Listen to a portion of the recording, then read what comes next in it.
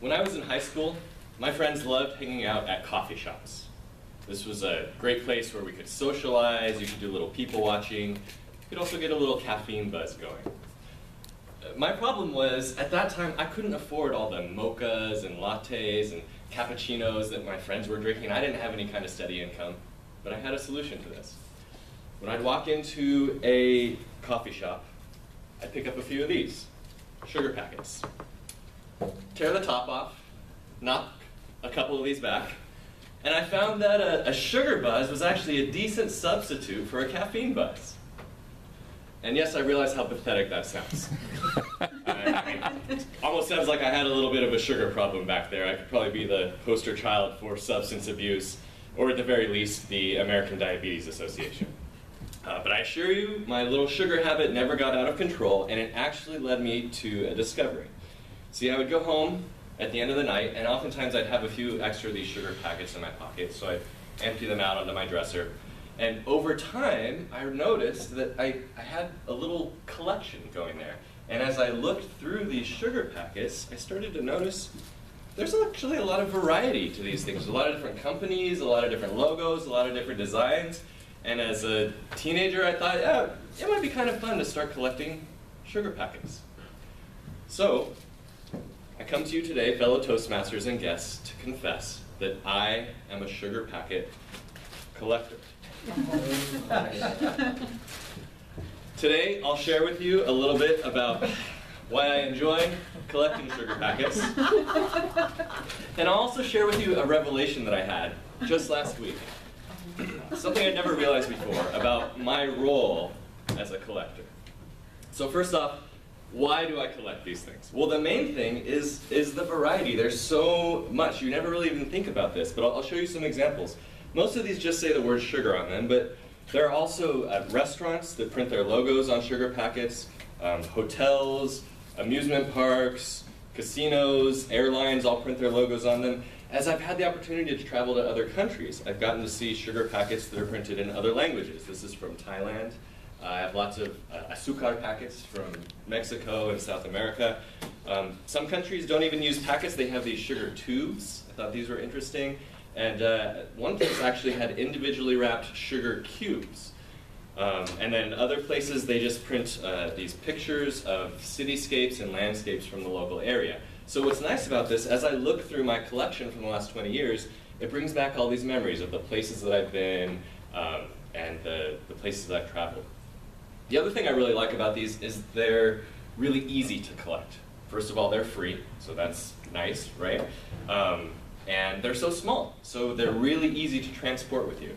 Now contrast that with my parents. They've been known to go on a trip, bring an entire empty suitcase with them, just so they can fill it with all the souvenirs they're going to bring home with them. I, on the other hand, need about 2 square inches of space in my suitcase, and I'm set with all the souvenirs that I'm going to take home with me. Doesn't take a lot of space to store either. This is my entire collection, 566 sugar packets. Takes up about the size of a shoebox in my closet. I don't think anyone's going to accuse me, excuse me, of being a hoarder for this moderate collection of sugar packets. So that's why I like collecting them. They're easy to collect, they bring back a lot of memories, they're easy to store. Let me talk about this revelation that I had last week. Now, I've always thought of this as kind of a unique quirk of mine. Anytime that someone has actually caught me pilfering a packet of sugar in my pocket and I've had to explain what I was doing, they've looked at me like I was a crazy person. And with good reason. I mean, I've never met anyone else who collects sugar packets. Which got me to thinking, is there anyone else in the world who has this same crazy hobby? So last week I did a Google search, sugar packet collection. And what I found out is there is someone else in the world who collects sugar packets. As a matter of fact, there are a lot of people in the world who collect sugar packets. I had no idea. These are all Google images of different people's sugar packet collections from around the world. Some people have their entire Instagram accounts dedicated to just showcasing their sugar packet collections. I saw this and I was like, oh, why didn't I think of that? That's a pretty good idea. There's actually a term for this. Sucrology is the hobby of collecting sugar packets. We have our own Wikipedia page. There is a society in Great Britain called the UK Sucrologist Club of Sugar Packet Collectors. For a $22 membership fee, you can subscribe to their quarterly newsletter. And the kicker, there is an international convention of sugar packet collectors who meet every year in Italy. Oh, and of course, if you can't make it all the way out to Italy, you can always turn to eBay, where people will be happy to sell you their sugar packet collections, or pieces of it. Fellow Toastmasters and guests, I had no idea. I found all this last week as I was preparing for the speech, and it blew my mind. Totally turned my worldview upside down. I mean, here I was thinking that I was unique, that I was a snowflake, that this collection made me special. Turns out I'm just a little fish in a very big pond.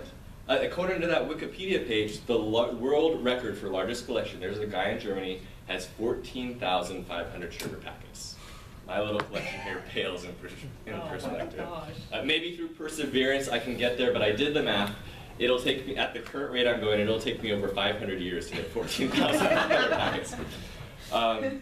So I was a little saddened by this, but on the other hand, I was encouraged by it. It was comforting to know that I'm not alone, that there are other people who share this crazy interest, that I'm not a freak. I can reach out and connect with these people if I want to, and there's something very reassuring about that, something very sweet.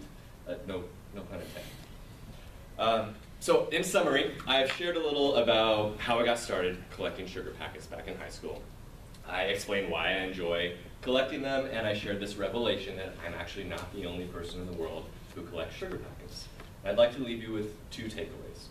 First, if you're ever out and about, especially overseas, and you see an interesting sugar packet, please bring it back to me. I will happily add it to my collection. And second, whatever your quirks are, whatever your eccentricities or strange hobbies, I guarantee that there's someone else out there who shares your interests. You are not alone.